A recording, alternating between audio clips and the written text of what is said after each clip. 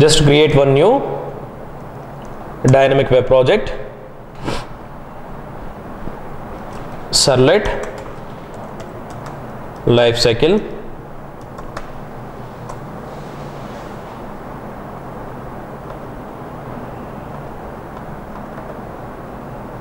Okay, where we should write classes, where we should write view pages. Just try to understand this structure here. Yeah, I'll maximize it.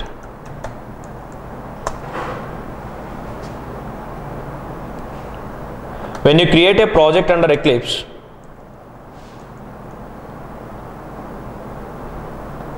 see here, when you create a project under Eclipse, it will create an application like this. How many routes we have here? Deployment descriptor. Here we have one deployment descriptor, and here we have one JAX WS web services. By default it is adding here, and Java resources, JavaScript resources, build path, build configurations, web content. So here what we should use mainly, Java resources we have to use. Under this Java resources we have one SRC, and here we have web content. Inside web content what we should put? Our view pages we need to put here, and our Servlet classes we need to write here. Okay, so if you want to create any view page, just right click on web content, go to new, create a page, HTML file. If you want to create, click on HTML file. Then here if you want to write something like registration .html, we can write that registration.html here. So where we are creating that registration.html? Directly inside web content. Inside web content we are trying to creating here. And for that registration.html, if you want to write to any Servlet, you need to write that Servlet under SRC.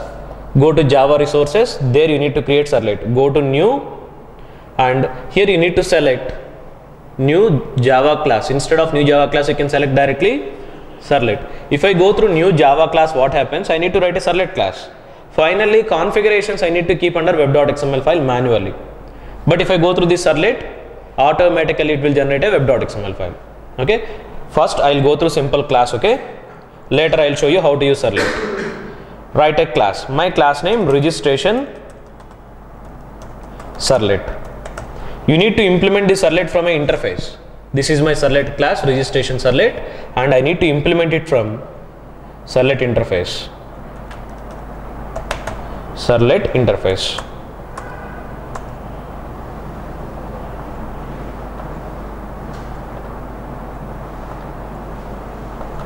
And how many methods need to implement here? 5 methods. Destroy, get Servlet config, get Servlet info.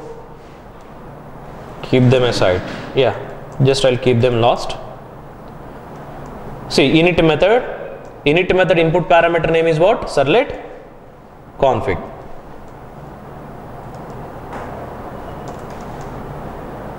Just I'll write this name as a config. Okay, this is config object. Using config object we can read web.xml file data, but only init parameters data we can read. Okay, just I'll write one statement here. System.out.println at first user request, or else simply you can write while after object creation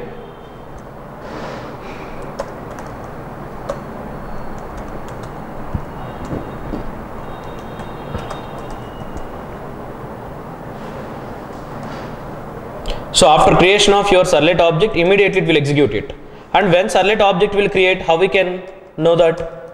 If I override default constructor, inside default constructor if I put any statement here, registration Servlet. So when this statement will execute at the time of object creation only, right? Registration Servlet object created. While executing this constructor, it will create object. And once after creating your object, it will execute immediately init method. So then inside service method what I can write? Any user required operations I can write. So here I'll write one statement at user request. At the time of user request it will execute it. I am writing simple SOP statements. These SOPs you can observe from console, not from browser. Okay. And finally we have destroy method. When this destroy method will execute? At the undeployment or shutdown.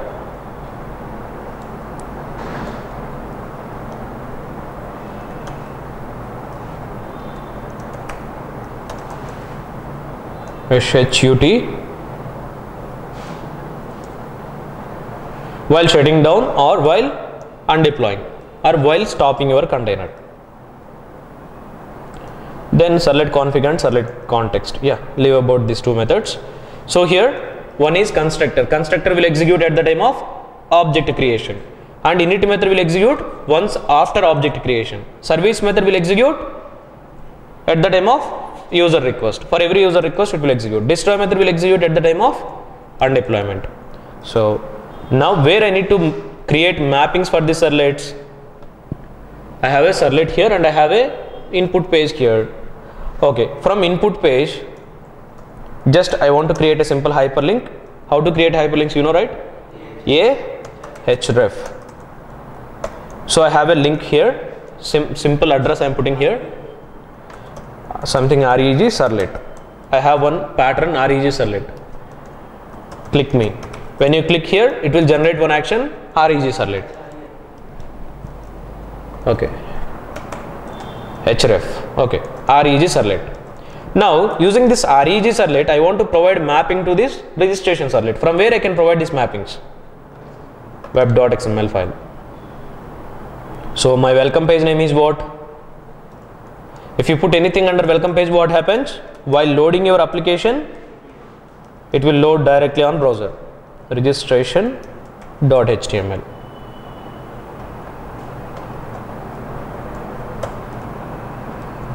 Okay, servlet. Servlet name is what? Put any name, something reg. Servlet class registration servlet. Registration servlet. Yeah. Then servlet mapping. Servlet name reg and URL pattern / reg servlet. Okay, when you click there, it will generate this action and it will go to registration servlet. Before going to registration servlet, it will create object. If it create objects, it will execute init method. Okay, then for every time request it will execute service method, but first time request it will create object, it will execute init method. You can observe it here. Okay, I don't have any load on startup for my servlet. If I have load on startup, then it is different. Okay, now try to run this. Right click on your application, go to run as, run on server, finish. Observe this console. In this console we don't have any statements. Okay, SOP statements we don't have. When I click it, registration servlet object created. Once after creating, immediately it is executing your init method. Okay, then this one executing from service method. Why these many statements are executing? At the first time request you need to create object, right? While creating object inside constructor we have this statement. So this constructor statement executing. Once after creation of object, init method need to execute, right? So this init method code also executing, and actually user requesting, right? For each user request you need to execute what? Service method. So that finally service method code executing. Once again if I request, copy same URL, request from any other browsers.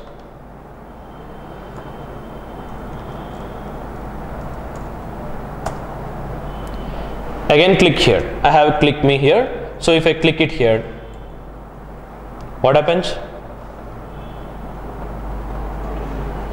Get user requested. Is it executed again and again these two lines? Only one time executing, right? Means only one time your object created and only one time init method executing here. Not every time, right? only one time it is executing. So if you try to submit request every time from your browser, you can observe here for your every request what it will do. When you click here, only get request executing here.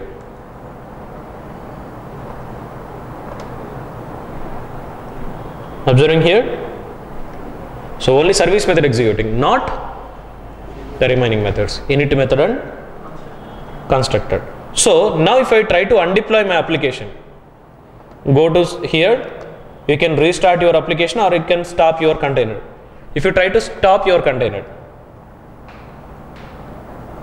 see this, at undeployment or else at the time of shutdown. While shutdowning your server or else while undeploying your application also it will execute it. So now you understand, right? Now if you want to make available some data here, servlet context data or config data, we can supply from here, right? One more thing, for your servlet you can keep load on startup. By putting load on startup, now you can see the difference here. You can keep load on startup from 1 to 10, okay? You can put any range. So 1 means it have higher preference. So first this servlet object need to be created. Okay, when I put load on startup, what happens? It will not wait for the user request. Before user request itself, it will execute your constructor and init methods. Try to redeploy it again.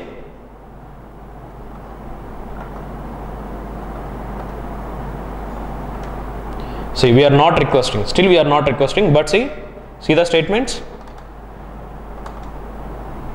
Registration servlet object created and init method also executed, but user not requested, right? So before user request itself, it will create object. Why? Because we are putting load on startup. We are saying on loading time itself you need to start. So that's why on load on startup itself it is creating your servlet object. So now if user request, now only user request, service method only will execute. Init method and constructor executed already. And while user request, what it will do? Just it will execute your service only. While clicking every time here, it will execute your service method. Destroy as usual at the time of deployment, undeployment, or else at the time of shutdown time. Okay? Yeah.